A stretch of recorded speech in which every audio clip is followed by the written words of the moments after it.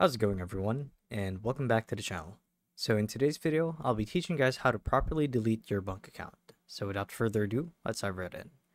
So to actually do this is quite simple, and you guys can either do this on the application itself on your phone or on their official website, which is bunq.com.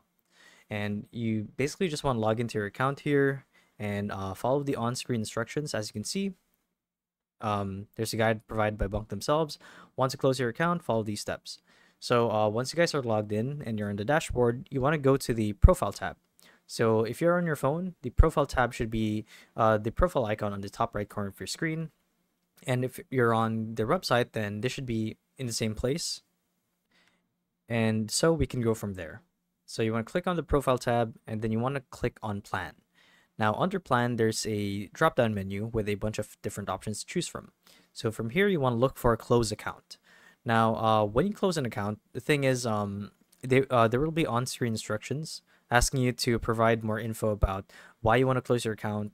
Bunq basically wants feedback on why you want to close your account, as well as some information about uh, how they can improve their platform, stuff like that. But it's pretty straightforward and basic. There doesn't really require much. They're just going to ask for a little feedback from you guys as to why you're closing your account. So once you've decided to actually close your account, then the rest is easy. Simply follow the on-screen instructions and hit delete, confirm, and you're done. So yeah, that's how you guys do it.